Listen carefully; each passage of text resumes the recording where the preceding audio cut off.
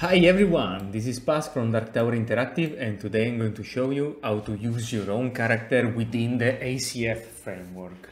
Actually, there are multiple ways of doing this, so we are going to start from the simplest one and then we're going to try to cover all the way of being able to use your own character within the system. So basically the first thing to do is open your own character blueprint. In our case, we are using the player character. The player character is a blueprint which inherits from ACF full player BP. So basically we're going to use a child class of the ACF blueprint character. First of all, of course, let's locate the mesh component and let's put our mesh asset inside the mesh component. In our case, we are going to use this wonderful skeletal mesh of this Elven Archer. So the first method to use is compatible skeleton, which is in my opinion the most simple, and if you can use it, it's probably the best way to go. So just locate the skeleton of your character, and let's open the retargeted source window. If it's not natively opened, you can just make it appear by clicking on Windows and selecting retarget source here. And then let's add among the compatible skeleton the ACF one, in particular the ACF UE5 money and the ACF UE4 mannequin, which is this one. So now that we have the compatible skeleton selected, we can just let's go back to our character blueprint and let's select the animation blueprint.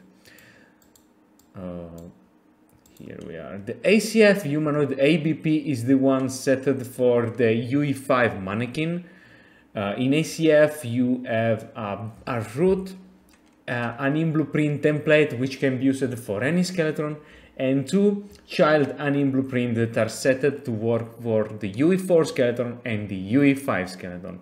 In our case, as we were seeing, our Elven Archers is rigged on the UE4 mannequin, so we are going to select for now the ACF humanoid UE4 animation blueprint, and let's search for UE4. The default humanoid is for the UE5, and the one with UE4 specified is the one for the UE4 mannequin.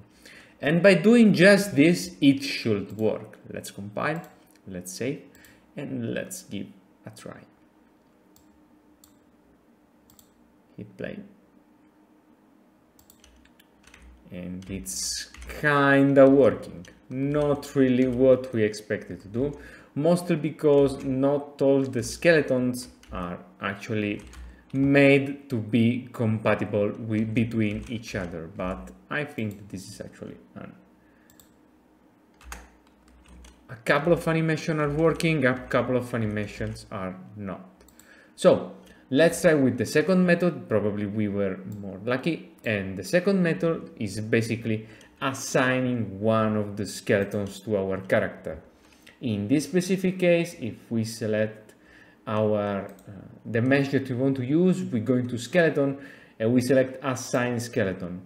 We should select within the Ascent Combat framework the skeleton that matches the most our character. In our case, we see that the default skeleton used by the mesh is the UE4, so we can select the UE4, accept it, and save. For now, we'll make writable. And so let's try again. And here we are. It seems to work as intended, including the EK, I guess. Let me try.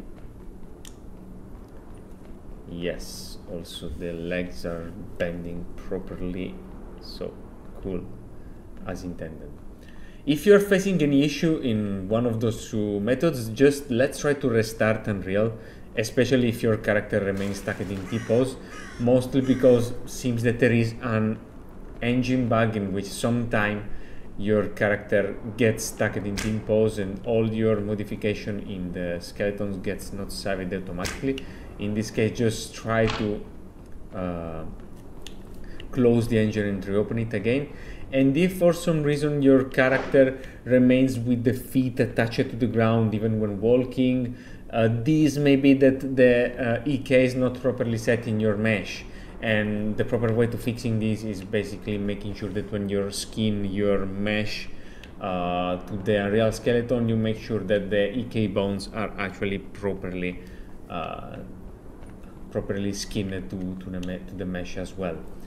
With one of those two methods, you should be able to use any humanoid mesh on ACF. If those two methods will work for you, the only way will be basically go with the real retargeting system, which is slightly more complicated and will also duplicate all your animation. We can make your workflow a little more messy because yes, you will have to handle with thousands and thousands of animations, and every time you want to retarget it, you will basically duplicate all of them. So if you can, in my opinion, the best will be to remain with one of those two methods, the assign skeleton or the compatible skeleton, which will give you very fast expected result without having to dig into complicated things, and you also don't have to duplicate all your animations and an in blueprint, which will make your life a lot easier. So now that you have your character ready to go, the next thing will be, of course, to start modifying your anim blueprint with your animation.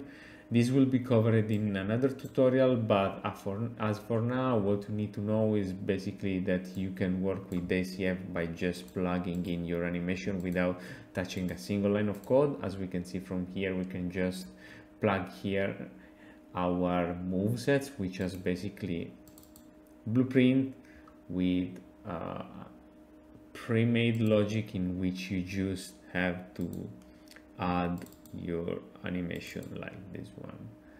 You will have all the needed animation, and that's it. So I hope you liked this tutorial. If you did, please subscribe to this channel to get updated every time a new tutorial comes out or a new update for our tools, and see you in the next video. Bye.